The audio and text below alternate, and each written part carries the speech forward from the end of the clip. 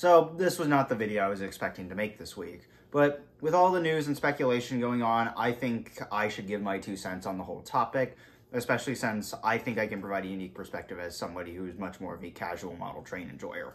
So this is very much an opinion piece, so take all my words with a grain of salt. And for those of you who are here for your usual MT video, I'd suggest clicking off. This is a very different video than what I usually produce. So for those of you staying, I'll try and keep this short as possible. You've got better things to do with your time. This video is split up into 5 main parts. Number 1, store closures. Number 2, prices. 3, the current interest in the hobby. 4, the current demographics of the hobby. And 5, does the new generations even like trains? So let's get into this. It's pretty complicated. First off, store closures. Hatton's and MB Klein are the big ones, and this was the big shutdown that got everyone panicking. And as of writing this, they cite a changing market, declining customer base, changing customer demographics, and supply chain disruption. Okay, these all make sense. But we have to remember that Bachmann UK and Hatton's were no longer partnered together, resulting in Bachmann products no longer being stocked at Hatton's. This most likely contributed to the declining customer base, as Bachmann has one of the largest selections for UK modelers. So they have to go to other retailers to purchase these products. Another contributing factor is Hatton's purchase of MB Klein in 2023, the owners of Model Train Stuff. So that probably was quite a large hit on their finances as well. It's not just this big online store that has closed down either. Local brick and mortar stores have been closing down in the past 10 years. And another contributing factor to this is just where we choose to buy our trains. We live in a world of online commerce, and small brick and mortar stores have certainly suffered. It's rare to find train-specific stores anymore, and the ones that remain usually stock used equipment. There's no reason to waste your gas going to a store in the hopes that they might have the product you are looking for, when you can simply boot up a website that has the product within seconds and then have it shipped to your door without having to step foot outside or interact with a real human being. We might not like to admit it, but most of us will gladly take convenience over supporting local or small stores, and don't even get me started on the used market.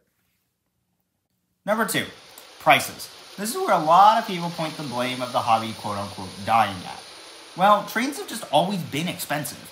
I've seen people look at an old catalog page and exclaim, "Wow, look at all this stuff you get for this price," without thinking about inflation. The buying power of the dollar has significantly declined since this set's release in 1969. Nice. Adjusted for inflation, this set costs, in today's money, $267 US. If you need a more extreme example, here's Lionel's legendary 700E Hudson. This retailed for $75 when it came out. Here it is adjusted for inflation. Prices have always been high, but due to outside factors, we may have actually rationalized the prices on these items in our heads. Plus, detail on modern locomotives and cars is just simply leaps and bounds above the quality of detail from the ones from yesteryear. Of course, we don't all buy brand new. Judging by personal experience at train shows, the used market is very much alive and well. We buy trains used for more reasons than just it's cheaper. Models go out of production. You may be looking for a pre-modified or customized model, or maybe you're looking for a project to customize yourself. And speaking of shows, number 3, interest in the hobby. Amherst is one of the largest train shows in the United States. In 2024, Amherst welcomed 26,000 people through its doors. It's hard to call a hobby dead with numbers like that. I attended 4 shows last year, and they've always been packed with people for about 90% of the time that the show is open. Sales are solid. I've sold myself, and from my time selling, there's a lot of young people looking to get into the hobby. You don't even have to look that hard to find young people in the hobby. Number 4, current demographics.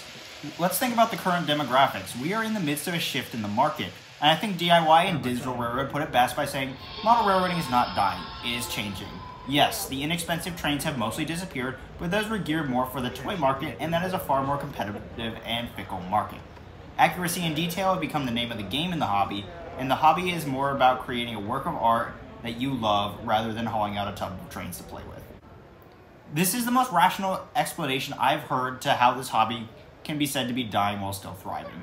Toy stores no longer carry trains. They're no longer meant to be treated as simple playthings anymore, but rather are seen more as an art form now. It's not about collecting every single train anymore, but it's about appreciating the craft and detail and artistry of each one. Model railroading is also now even more accessible than it was even 20 years ago. With the advent of new technology, hobbyists using 3D printers have actually begun to offer kits right out of their own homes. Number 5. Do young people even like trains?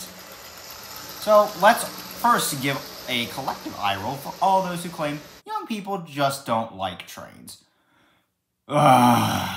This statement is bullshit. Saturday Evening Post quotes manufacturer Scale Trains and says, numbers on the manufacturing side of the hobby look promising too. Robinson cites the success of Tennessee-based model train manufacturer Scale Trains, which he says has an average customer age of 35, meaning younger people are getting invested. In a world of digital entertainment, trains are still popular, not just in physical form, but also in digital form. Video games are commonly blamed for the supposed downfall of model railroading and interest in trains, but there are plenty of modelers who enjoy video games and model railroading simultaneously. I am one of them. If anything, sales of train-related video games like Train Simulator and new to the game Rolling Line continue to show interest for trains. Some of the younger generations have never experienced the wonder of trains. Due to no fault of their own, they haven't ridden passenger trains or been scared off by those who oppose trains, and yet there are still modelers in this generation. All the photos I have used in this segment have been primarily taken by a younger generation embracing a love for trains. With the growing urbanist movement among younger people, it's only natural that a love of trains will continue to flourish with new generations. Model railroading is certainly not dead. In fact, the hobby seems to be on the rise. It's just no longer the idea of simply playing trains, but driven forth by treating trains as an art form. Trains as a toy may have died, but there's no indicator that the entire hobby is going to be dragged down with it. The younger generations have in fact embraced the hobby and a love of trains and are ready to take it to new heights.